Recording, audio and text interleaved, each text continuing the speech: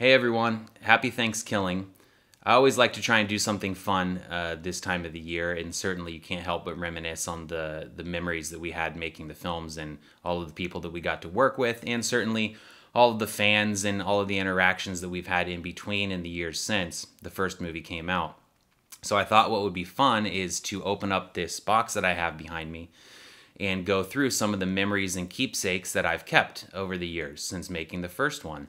So the first movie we made when we were in college in 2007, we had no idea that it would go on to, get any kind of release, let alone develop a cult following.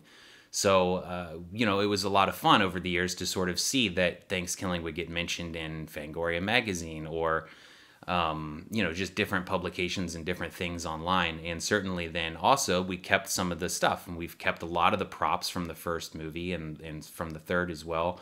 Most of those are in storage, and I'm not going to, have those to share with you guys today, although the last thing I'll show you is the coolest prop from either of the movies. And I do have that with me. But I've kept a lot of stuff, original screeners and, business cards from people we worked with, shooting schedules, shot lists, and sketches and stuff like that. And to be honest, I'm not entirely sure what all is in there, so we're going to kind of figure this out together. So let's go ahead and open it up, and I'll kind of pull items out, and we'll go one by one through them, and I'll kind of explain, why I kept that, what the meaning behind it is, and, how it factored into the films known as ThanksKilling. Okay, so this is going to be totally out of order, but first up is, this is pretty cool. So, like I said, most of the actual props from the film we have in storage or have been sold since the movie was made. This actually is a little printout that we did of the prayer that was read at the end of ThanksKilling 1. So at the end, when they're sitting around the dinner table, my stepdad, Jeff, who was the character reading that when the family's there, he didn't know this offhand, so we actually printed out the prayer and had it on his lap, so he was reading for the scene, and it looked like he was bowing his head in, saying a prayer, but in reality he was actually looking down and reading on his lap, and this is the original piece of paper that he used to read from. Okay, these are a couple of posters that we made. This was mostly to promote the Kickstarter campaign for ThanksKilling 3. So the irony is that QR codes have made a big comeback since the pandemic and, around that time frame. But at the time, QR codes, this was 2011, were kind of a new thing. The idea of scanning this code with your phone was not really, that was a new technology at that point. And then it kind of, seemed to drop off the face of the earth there for 10 years or so. But I believe if you scanned this, it went to the Kickstarter page for ThanksKilling 3. And I don't remember where. We gave these out to a bunch of Kickstarter backers, and we were just trying to do anything to drum up press at the time. But I believe that these we kind of hung around in odd places or would staple them to telephone poles, seeing if we could sort of fabricate any kind of, viral campaign or get anybody to pick up on it that wasn't already aware of the first film. This is a postcard for the movie that doesn't exist, ThanksKilling 2. And this on the back here just says ThanksKilling 2 in black and white because it costs more money to print color both sides. So we were saving money and did black and white on one side and color on the other side. I believe what we did is made these for, I don't remember if this was to promote the Kickstarter camp. No, it wouldn't have been because we hadn't revealed yet that there was no ThanksKilling 2 and that we were going to skip to part 3. So I believe these were actually made as props for ThanksKilling 3. And I think it's one of those things that you can see at the beginning of ThanksKilling 3 when they're burning stuff. They're burning all kinds of merch from ThanksKilling 3, trying to wipe ThanksKilling 2, trying to wipe that movie off the face of the earth. So this was some sort of, promotional material that was fake as a prop for ThanksKilling 3. And we had, a stack of these made because you really needed to fill up a big space for that burn pile. Here's another postcard. This one was to promote ThanksKilling 1. So we made these. Let's see if, so saving even more money. There's nothing on the back there. This was, I believe, after, well, yeah, so ThanksKilling 1 was first released in 2008 as a DVD that Kevin and I printed and sold from our apartment. And I have that original, copy, and I'll show you guys that in a little bit. But so a year later, or sometime within that year of 2008, Gravitas Ventures, who was just getting into what's now very commonly known as VOD, but at the time, video on demand was not really a common thing, so we sort of had to be explained what that meant. But Gravitas had a deal with Warner Brothers, which is why you see a little Warner Brothers logo here. And basically, they would put their movies onto all these digital platforms. And so we made this postcard after it had got a release through Gravitas Ventures on the VOD platforms. And we probably just made this to include in screeners or to send out to publications to try and get interviews or any kind of press. This was just a little hand-me-out type thing that that people could take home and, to promote the movie. But ThanksKillingMovie.com, I don't believe that exists anymore. Amazon.com is funny because you would never put the .com there. iTunes, Netflix, when it was originally on Netflix Digital. Blockbuster, now that's funny. And of course, Warner Brothers Shop. So this was not a postcard, a business card, sorry, that we printed a postcard-like design on it, but it was even smaller. You can see the comparison to the postcard. So business card size, and on the back, ThanksKillingMovie.com, the ultimate low-budget experience about a homicidal turkey axing off kids, made for 10 grand, gobble gobble. Pre-order the DVD online. So I believe this is prior to Gravitas Ventures, and what this is Kevin and I had printed 1,000 copies of ThanksKilling because we couldn't find distribution that we liked, and we had zero contacts or any ideas for how to get a movie out there.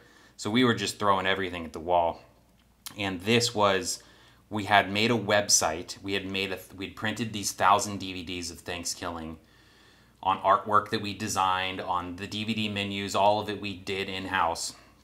And I believe this was, again, just a little bit of promo material to send out to either fans or people who would pre-order the movie, or ultimately what we were trying to do was get, websites like Dread Central or Bloody Disgusting or Shock Till You Drop at the time, or any of those kinds of sites that cover this stuff, trying to get them to write reviews and cover ThanksKilling to promote this website, which ultimately sold those first 1,000 copies. And so I believe this was again, a little take-home type of thing that was this artwork, which is kind of cool because it doesn't really exist anywhere else. The turkey, this is the cover for the first movie, but it doesn't exist on a black background, so it kind of works well there like that.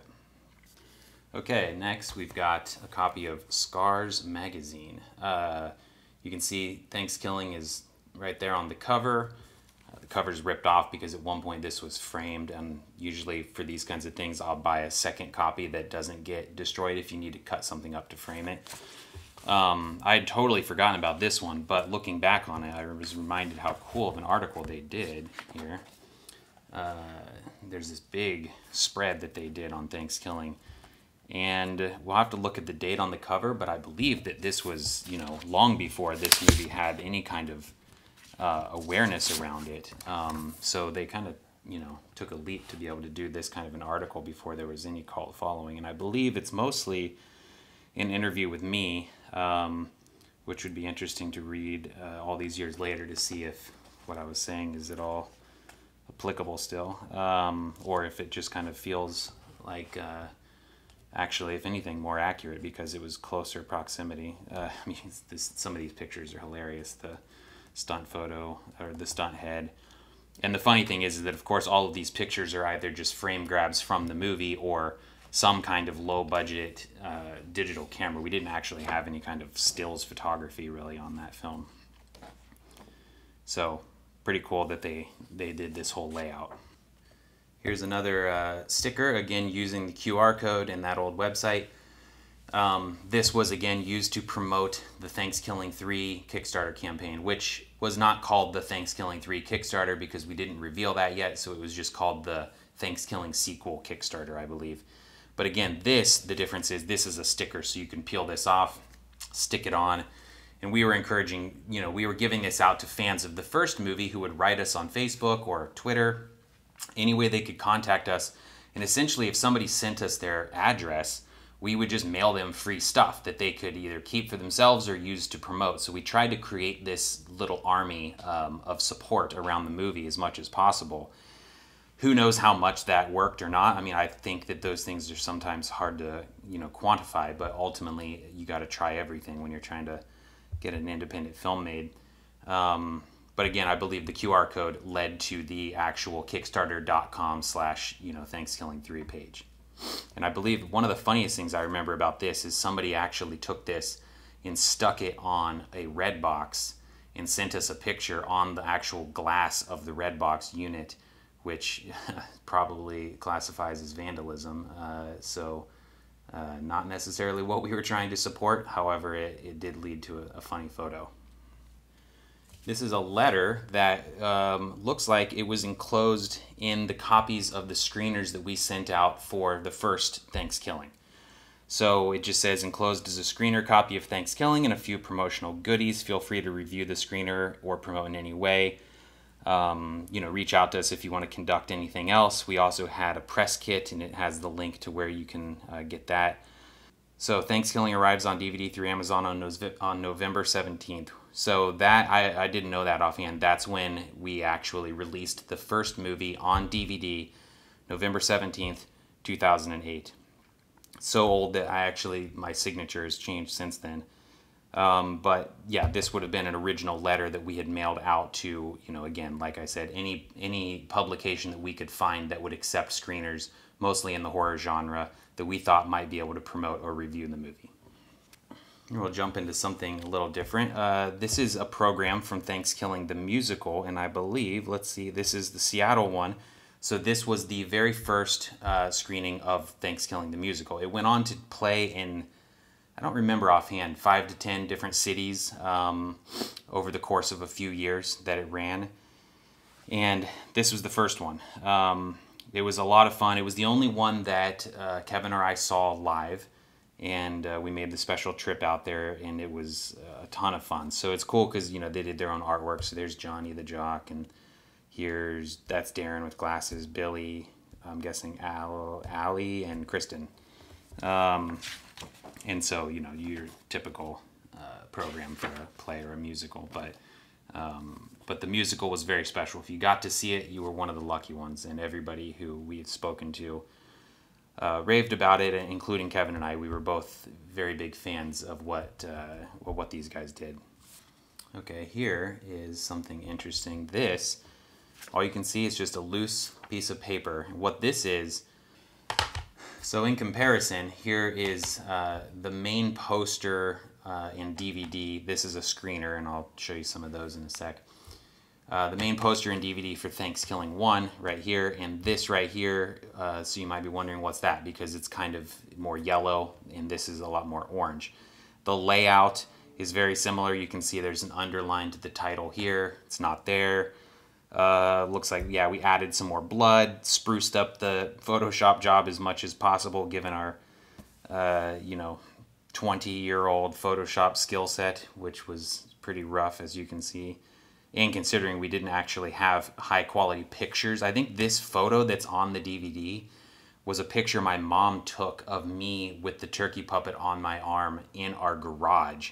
And it wasn't meant to be used as anything other than just my mom was like, here, snap a picture. And I was probably, annoyed that she wanted to do it.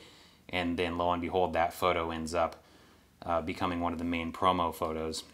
But what this is right here is, I believe, us testing out the design for the DVD.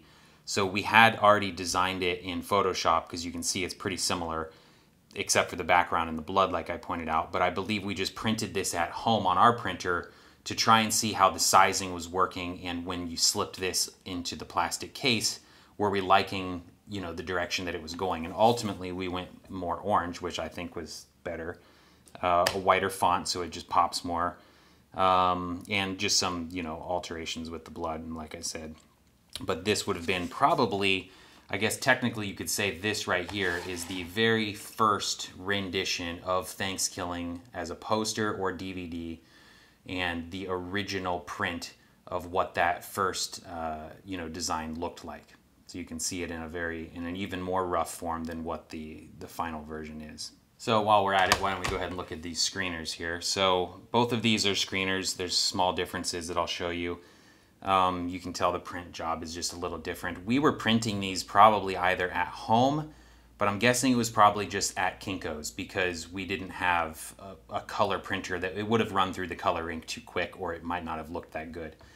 So there's a little screener watermark here. This ultimately is basically the final artwork for the DVD, the first version of the DVD, because there's a few versions, and I'll go through all of that. But the initial version that we did, this is the final art for that, except for this watermark here and this not for resale screening purposes only. So you can see if you open it up, this version, the difference is there's no back to it. So I'm not sure if we were sending ones out that didn't have a back, or if this was like we rushed a screener together to go to one of the film markets or to get it to some publication that needed something while we were working on the more, advanced version. But this is literally just one of those paper things that you could have, bought, one of those, we had those DVD stamping papers for screening only, media inquiries. There's our email. This is kind of funny, a little disclaimer. Do not attempt to copy or digitally distribute the enclosed screener, or the killer turkey will drink your blood like cranberry sauce. This is funny for multiple reasons. One, because we're just constantly poking fun at the whole process of this movie, and not just the content of the actual film, but when we actually marketed it and as we sent around screeners, we wanted it to be a fun experience that anybody who covers movies would sort of maybe be surprised by, the little touches, something like that just, you're not used to seeing when movies take themselves so seriously sometimes. But also the killer turkey, and we capitalized killer turkey. That's because then we didn't have a name for the turkey. We just called him the killer turkey, or I think in the film they say turkey, but later on then we kind of stuck with the Turkie spelling in naming him Turkey, but we did not have that in the beginning. It may not be technically complete. Sound, color, and overall picture quality will be finished for the final. So I don't even know what this would look like. It would be really interesting. It would be the final film in terms of the scenes. There weren't deleted scenes or anything like that. However, maybe some of the visual effects or the title sequence or score might not be there. Same exact thing here, except this is the more complete version. So now we actually have a printed DVD, and I don't know if this is, I don't think this is the DVD art that's on the actual disc for the original release. I think this is, again, a special screening one. And you can see that we've numbered them. This is 64. So I'm guessing that we maybe made 100 of these, maybe 75. And I don't know why I have number 64. But this artwork was done ourselves, and I'm pretty sure we printed this at home and stuck it onto the DVD-R that we would have burnt ourselves. The back is different, blank here. This one is filled in, but it's kind of funny because the final thing doesn't say seeking distribution. I forget what it says there, but we kind of built that into the artwork. Again, just making it a little bit more of an interactive, involved kind of process as opposed to just just sending out the stuff that you're used to seeing. Appearing on horror sites, Fangoria, the hit show TMZ. So this must have come sometime after we had already, gotten the movie out there a little bit, but, its distribution evolution was still continuing along. Okay, these are some pins that we had made. I remember we had a few different batches of these made over the years. Sometimes they were to promote a screener or, the DVD release or Kickstarter. Other times we just had stuff on hand that, like I said, we would just send out if people gave us their address because we just wanted to promote the movie and generate any kind of fan following possible. So you can see like that, gobble gobble motherfucker. There's a few, just different versions of that. This one is kind of like Devil's Rejects sort of style font treatment there. Just the original turkey. So I only have maybe one copy of each of these left because the rest were given out to fans over the years.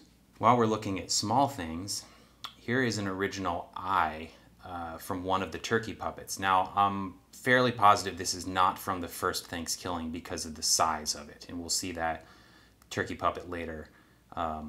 This was a bobcat eye, was what we chose to go with. Bird eyes, you know, didn't really look evil and didn't look like what we wanted them to look like. So this was actually a bobcat eye, and it had a specific kind of coloring to it that we liked. But these are just glass. You can see it's just kind of hollow there. All right, this is a fun one. This is, I took out her contact info here, but this is Wanda Lust's business card that she gave us when we were shooting the opening scene of ThanksKilling 1 with her. And, her website, you can check it out. I have no idea what's on there these days. But this was pretty funny and definitely a worthy keepsake. Okay, here we have a copy of Maxim magazine, and this one was really cool because, obviously Maxim is a very big publication, so this was everywhere, Barnes & Noble and all of that stuff. And whereas Scars magazine, as cool as that was a much more niche sort of magazine, and so you had to really sort of get that one on the website. But this one was everywhere, and so they had a Hidden Horrors article.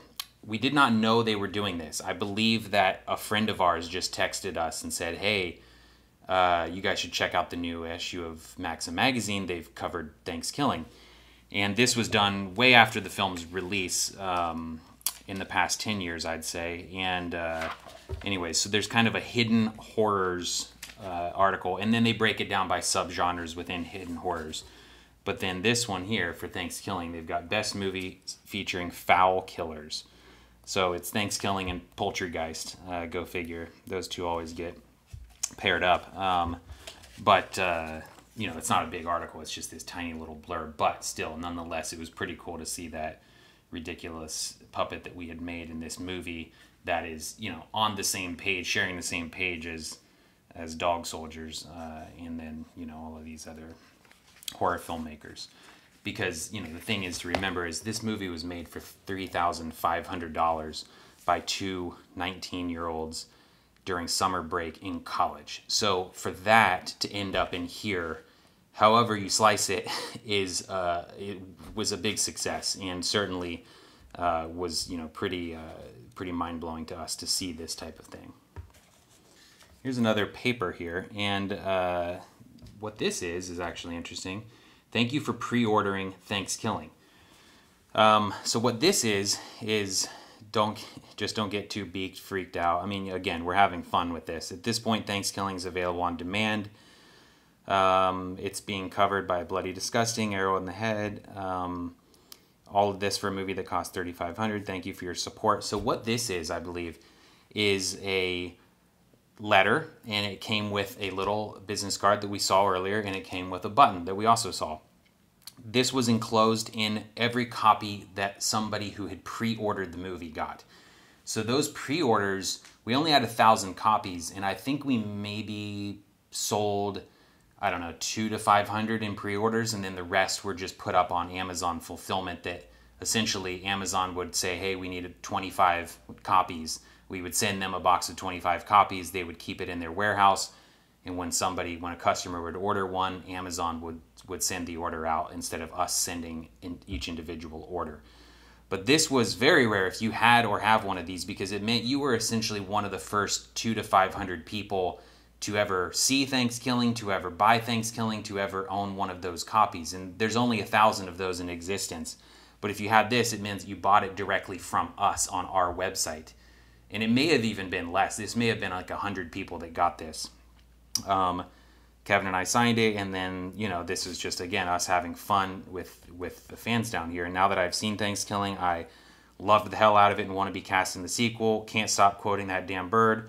Would prefer the running time to be 1 minute. Just gouged my eyes out. Obviously, you're not going to actually check this and mail it back to us. It's just, again, having fun with the process and I guess keeping a lighthearted tone to the entire thing, even from the correspondence that you would get from us. So here is definitely a prized possession. This is the original sketch I did of the turkey that I would then sculpt the puppet out of clay based on this. This was inspired by the Skeksis from Dark Crystal, which of course, a lot of people have pointed out.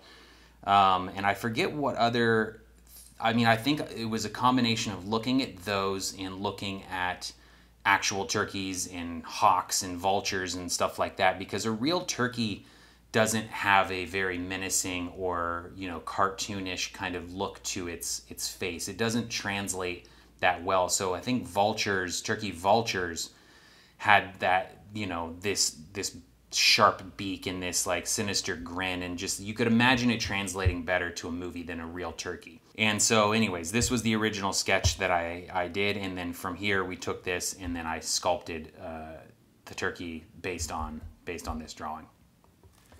This is funny. This was actually very recent, from I believe 2 years ago, and in maybe 2020. There was a haunted drive-through in Los Angeles that I went to. So yeah, it would have been during the pandemic. So we were kind of just in the car going through this drive-through in a park, and you kind of got, it was like a tasting menu. So when you bought a ticket, they would give you at each little pit stop, a little haunt along the way, you got some sort of a sampler of food. But one of the things was the ThanksKilling meatballs or the ThanksKilling veg balls. So that was pretty cool to see that Dawn of the Dip, Jack's Chilled Fall Crumble, Children of the Cornbread, you know, Alfred Hitchcock ravioli. Some of the puns are better than others, but it was pretty cool nonetheless to see that they chose ThanksKilling as the theme for their, well, because it has cranberry sauce, so that's why. Fangoria. Of course, if you are a horror fan and a movie that you made or were a part of ends up in this magazine, that would be a huge honor, and it was. This was prior to, I believe, Fangoria when they shut down. Now they're back, which is fantastic. But looks like, of all things, this is in the Twilight New Moon edition, which is funny. But it wasn't a very big blurb here. It's just this little, I believe they're just talking about stuff that's coming up. Yeah, DVD chopping list. So it's just upcoming movies. But ThanksKilling got a picture, and they mention it over here as an upcoming release. So nonetheless, not a lot of love and attention to it here, but still meant a lot to us. Here's another musical program. This was from the the Columbus, Ohio version of the musical. And this one was special because Ryan Francis, who played Darren in the original ThanksKilling, you know, played his role again for the musical version. So he reprised his role for the musical and was also a big part of helping produce it and put the musical on in the first place. But I believe this one went over really well, and you know, they would have, you know, you had to wear, almost like you're at SeaWorld or something, you had to wear plastic if you were in the front row because you were going to get sprayed with blood. So you can see it's just, you know, a little program. And I was not at this one. I believe these actually were tickets that my parents went to, and so they gave me their tickets and then this program. But still pretty cool. Again, custom artwork for each of these, which was really cool, and you can see the credits are down there on the fence like that. This is funny. Country living. So I'm from Ohio. ThanksKilling was shot in Ohio. This is an Ohio magazine, but for whatever reason, amidst the you know, countryside and farm and everything going on here, they did a little feature on They Came From Ohio, so local filmmakers in horror movies, and they pinpointed ThanksKilling. So again, this is the photo that's on the DVD. You can see we flipped it. The original, I believe, was this, was facing this direction. We flipped it for the DVD, but again, this was just this digital photo my mom took, sort of just in the moment, that ended up being this big promotional item. And so you can see the eye there, very much same exact style. It's just these ones are bigger because the puppets in ThanksKilling 3 were bigger than the first movie. This is cool. This is an original schedule from the first ThanksKilling. So you can see the handwriting here. This is Kevin's handwriting, and so I'm guessing this was something that was in his binder, his notebook. It's stained. It's got bits of dirt on it, which is awesome because it just makes it all the more authentic. You know, and this is kind of a fairly standard movie schedule. I forget what the software is, Movie Magic, I believe, that we would have been using at the time. Maybe it was an Excel thing, I don't remember. But you can see that basically it's just saying day 1, August 10th, Friday. So August 10th, 2007 was the very first day that we started filming for ThanksKilling. 12 p.m. call, so noon. And then you can see the cast, each cast member up here has a number assigned to them. And which is funny because Feather Cloud was a character in the original Mary. I don't even know who Mary is. Some of these characters maybe had names in the script that didn't have a name in the film. Feather Cloud, there was an original opening scene that was different than what we filmed, and that never got shot, but yet we had scheduled him. So basically all of that just goes to say is that things were, you know, constantly changing even while we were filming the movie. So you can see day 1, the very first scene, and I do remember this actually, interior Jeep Wrangler day. The very first stuff that we started shooting was when the kids are driving from university to before their car breaks down. And they're kind of going around the car and saying what they're thankful for. That was the very first stuff that we started shooting, any of this this Jeep driving stuff. And so then lunch, more Jeep driving and dropping the kids off. Day 2, the woods insert signs, so that's the Kralberg sign, Jeep and woods. So it's all of this once the car breaks down and that rabbit flies onto the fire. That's what we shot day 2. Day 3, exterior police station. That's funny because we definitely did not shoot in a police station.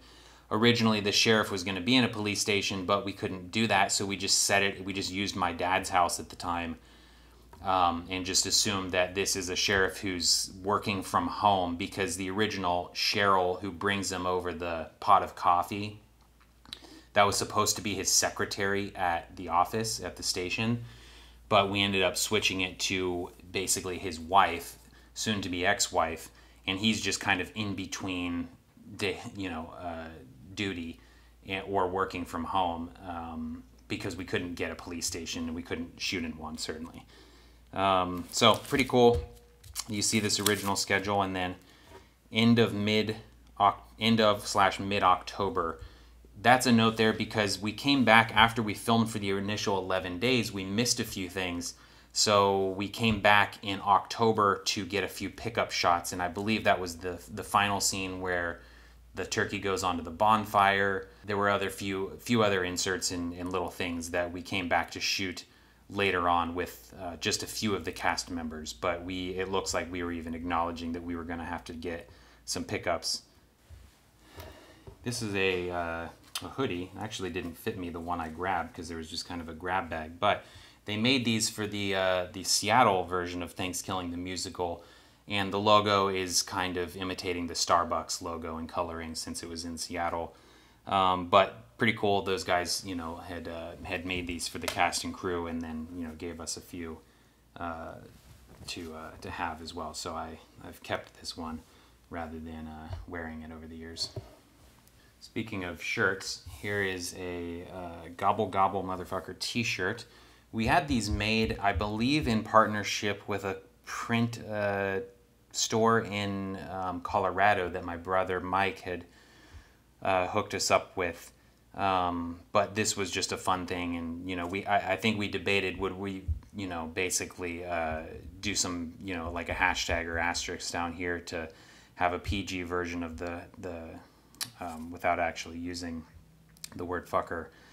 But I think we ended up just going with this because we figured anybody that would want to wear that shirt anyways would probably prefer to see the real deal.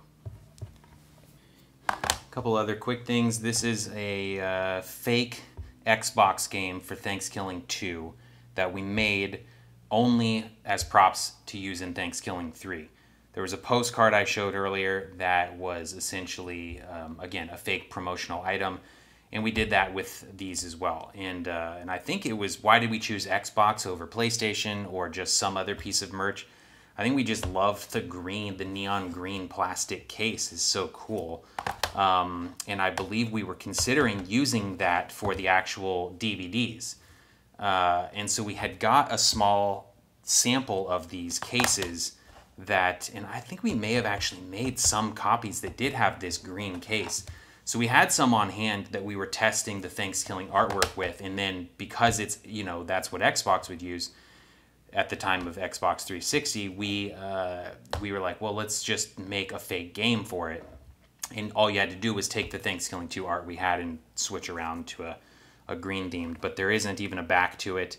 I think there is a back to some of the ones that we ended up filming in the movie. This was probably an initial prototype. This was not screen used in ThanksKilling 3, and I'm guessing this was just a prototype for us to test the dimensions of the artwork and how it looked against the green case. This tells you how old ThanksKilling is. This was a VHS that my mom had taped, I believe, from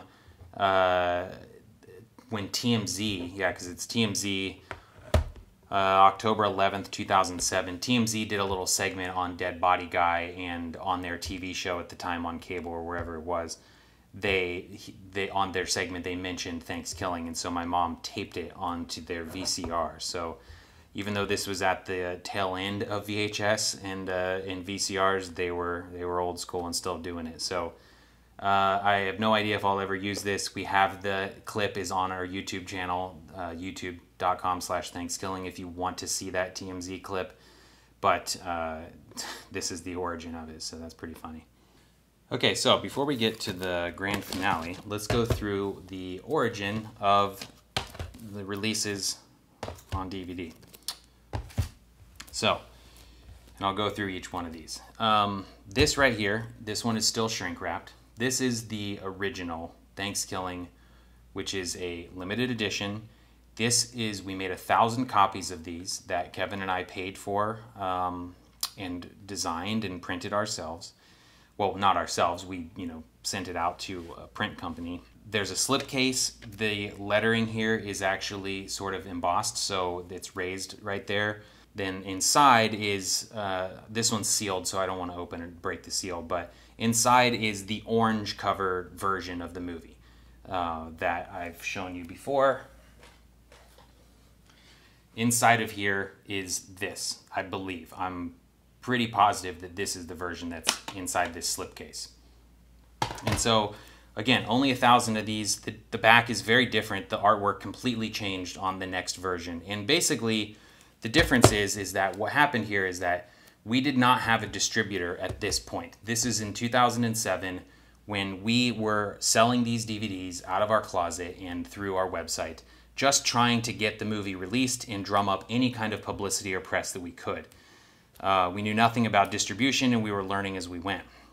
Then, in between these two, Gravitas Ventures, a distribution company, comes along, and they say, hey, let's release this on DVD. We can get it on streaming and see how it does. Now it starts to build up a little bit of a cult following just because it's in front of more people and there's more chance for someone to see it. So then Gravitas had struck up a deal with another company called MVD, and they presented the thought of, hey, would you guys want to do a proper DVD release for this that doesn't just have 1,000 copies, but we go wider with it and put it on, you know, put it on Amazon, get it into the DVD stores that even existed at the time.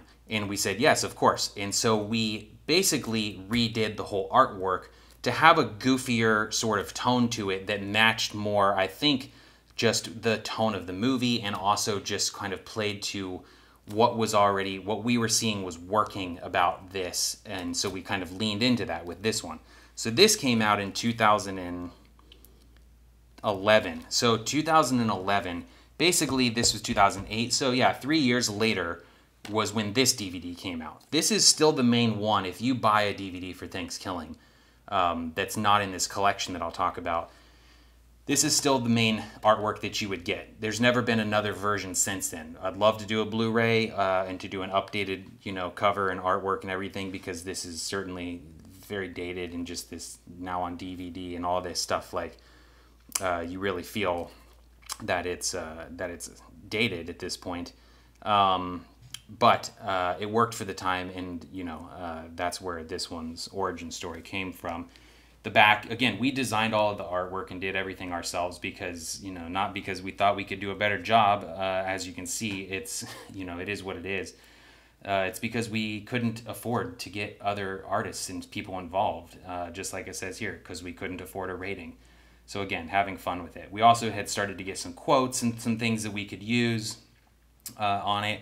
And clearly this version here, as opposed to this version, this might tell you, hey, this is actually like trying to be a scary Thanksgiving themed horror film. This is telling you to not take this movie seriously, which is much more accurate to the actual tone. ThanksKilling 3 now, again, same, this is the main DVD artwork that you would get for this. You can see they both kind of have a similar style to it, even though the actual artwork, this time we did hire someone, Ralph Krauss, to do this 80s themed artwork, which we loved. But we also then, for its poster, didn't have this orange border and didn't have the warning and all of this other stuff, but we wanted the two to sort of match. So the font is actually different between the two releases, but this first movie to skip its own sequel, low budget experience, all of that stuff. In the end, we probably went way too much, there's way too much text on the cover of these things. But you get the idea that that they are, you know, in the same family. Again, very silly, back to it. There's a lot more special features on ThanksKilling 3 just because we had more time and money and were way more aware of distribution at this point, and so we were shooting stuff, you know, as we went, and then we took the time to actually edit a lot of that together. But that's that. And so what this is the, you know, you see the word complete there is in quotes because, as you know, there is no ThanksKilling 2. Between those, there's a gap. Doesn't exist. That's the plot of ThanksKilling 3. That's the joke, whether it works or not. But this is the collection of both movies. So all this is literally just a cardboard slipcase for both of these. So these both are inside of here. You can see they're right in there. It's just these two discs inside of this slipcase. And the reason for that is essentially they wanted to just bundle them together and just take, it was a low investment for the DVD company to make this slipcase and bundle them together, and then it could help them control inventory a little bit better. So again, we designed all of this and gave them the art files. There's a warning on the back, which is kind of funny that there's no ThanksKilling 2, and this is a picture of this really low budget cardboard cutout that we used for ThanksKilling 3 at the beginning of that movie. So this 2014, you can see, ThanksKilling 3 came out in 2012, the DVD is 2013, so that's the evolution. We basically go 2008, 2011, 2013, 2014. And that's all of the releases so far. And even this is really just those two morphed together. Okay, last but not least, the original hero turkey puppet head from ThanksKilling 1. This is the only one that is survived because there was only one hero puppet that we had. This is the one from the cover. This is the same puppet. The other ones that were made, I forget how much, I mean, we didn't, you know, again, we didn't have much money, so the latex that we were using to pour into the mold that we had made for this puppet, we probably pulled out, I don't even know, 5 or 6 different heads, and let's just say 1 or 2 of them were pretty much unusable because you would get an air bubble or something, or a piece of the mouth would fall apart. So what this one is this would have been the best mold, or the best pour that came out of that original mold. The one that was the most intact, that, you know, maybe had picked up the most bits of texture and all these little blisters around him. It grabbed all of that stuff the best. So this was the one that then had the most time and attention into the paint job of it. And obviously, I'm saying time and attention, but this thing is a very low budget rubber puppet. There's no denying that, and there really was never a plan to try and deny that. It looks rubber. It's supposed to look rubber. That's the gag. Right here on the throat, this was actually a paper towel that I took and dipped in latex, and you can see it's starting to kind of crack and crumble there, and you can see the paper.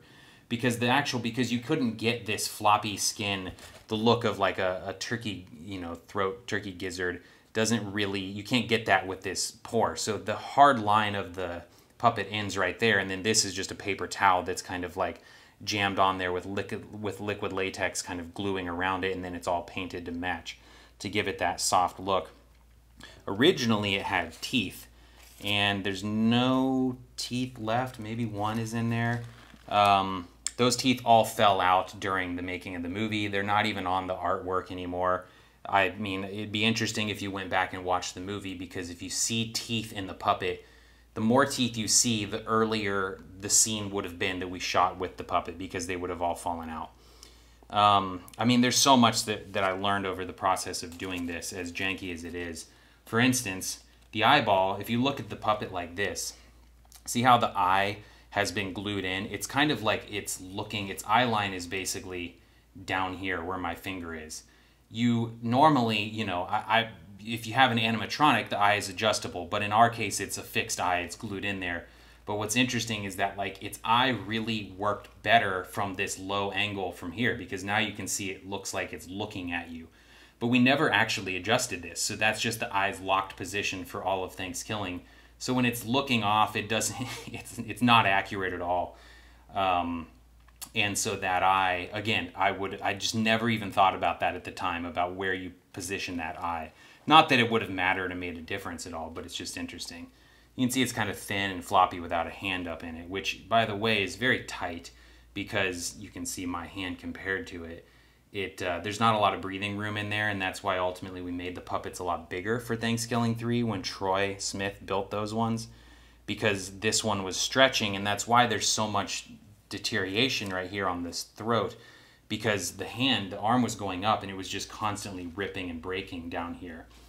All in all, it's actually in pretty good shape. I mean, aside from, I wouldn't want to put it on because I think it would start to rip and break, but you know, it's cool. It's got all of a lot of the blood on the mouth that would have been there from, I don't know if it was when it pulled out the heart from Darren or what scene would have gotten that blood on it, but you can see it's still in the mouth there.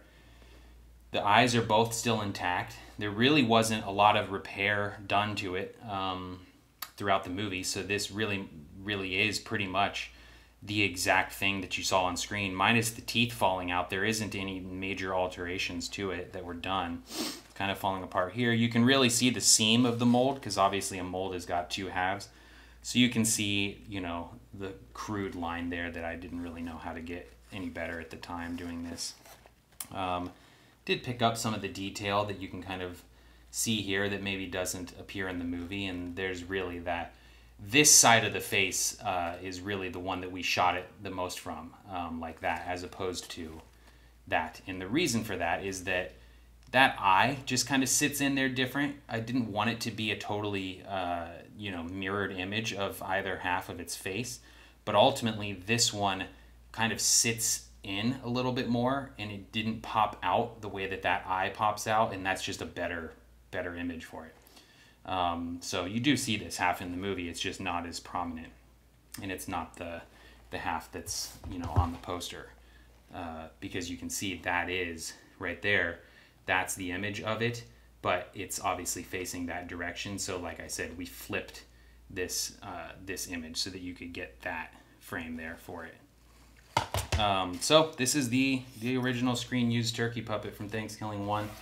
The puppets from ThanksKilling 3 are very different. They may not seem it when you, I guess, at first glance, but they ultimately are very different design and construction, coloring, all of that. So this is definitely the prized possession of the box.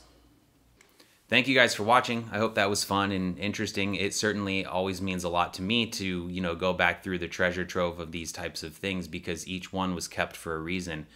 You know, and the thing to keep in mind is that we were very young when these movies were being made and when they came out. And so as a young filmmaker who, you know, obsessed over horror films growing up, to see something printed in Fangoria, to see your movie getting a DVD release, or to see anybody even watching the thing, always, you know, meant a lot. So for better or worse, regardless of the content of these movies and what their, you know, the tone and the corniness of them, it always just meant something that there was people watching a movie that we made. And so all of these things, I think, are little indicators of of that over the years and what was special to us. So again, thanks for watching, and I hope you guys have a wonderful holiday.